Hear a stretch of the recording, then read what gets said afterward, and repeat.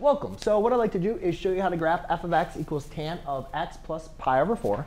And what I have here is kind of the standard or standard form of our equation with transformation. So we can be able to identify, how is our graph going to be transformed. And you can see that really the only thing that we have is we don't have an a, a b, but we do have this c here, and there's no d. So let's go and see how is that going to affect it from our parent graph.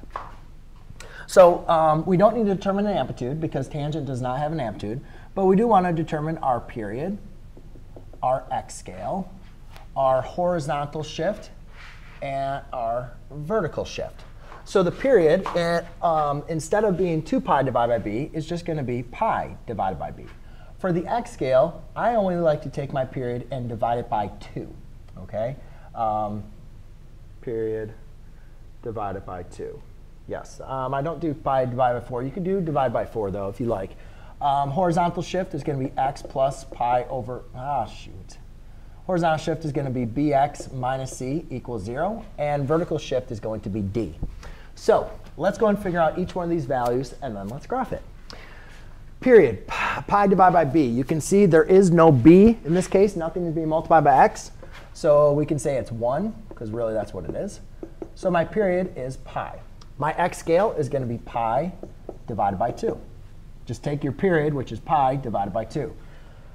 Horizontal shift, you can see is bx minus c, which is inside the parentheses. Pretty much all you want to do is take whatever's inside the parentheses, set it equal to 0.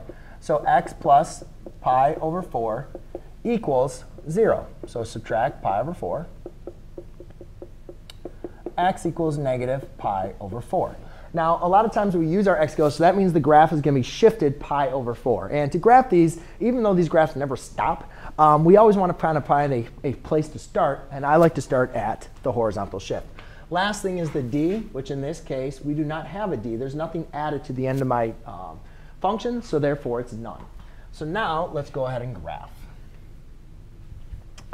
When we're graphing, I always like to start at my horizontal shift. So I'm going to say, hey, the first part that I'm going to start at is going to be at negative pi over 4.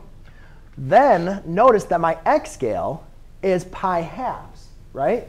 So that means to each coordinate to the right or to the left, I need to go over pi halves.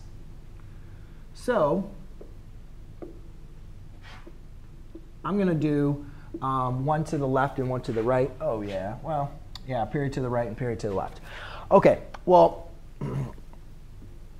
first of all, it's kind of important to know, let's figure out what the scale is. So pi half, so I'm going to add pi halves over here. So that's going to be a negative 3 pi. Oops, I'm sorry. So let's go ahead and add this up. So therefore, the next one is going to be plus pi halves, right? So if I add pi halves, which is pretty much the same thing as adding 2 pi over 4, what I get is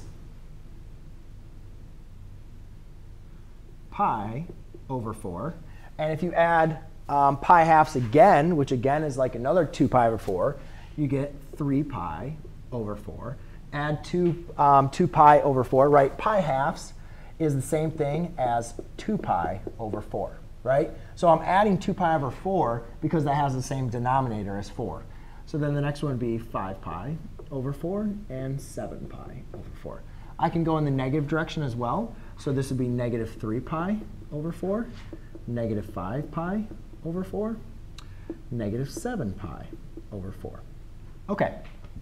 So now that we know where the starting point is, we need to understand what exactly is the parent graph of tangent look like.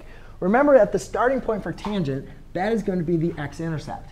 And at the next two scales, that's why I divide scale by 2, because I only care about I only care about where it crosses and then the two asymptotes. I'm not really concerned about the points in between. But if you do want to cut up the scale into fourths, then yes, you can actually figure out the values of tangent. But for this course, I'm not really too concerned about it. I mainly want to know, do you know where this intercept is? And then how to find the next two asymptotes. So my graph of tangent crosses at the starting point, then approaches this asymptote, and then approaches that asymptote. So it goes intercept, asymptote, intercept, asymptote. Intercept, asymptote, intercept, asymptote.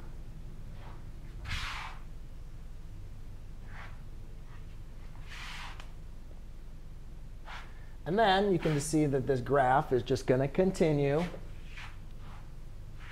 just like on its merry way. So there you go, ladies and gentlemen. That is how you graph the tangent of x plus pi over 4. Thanks.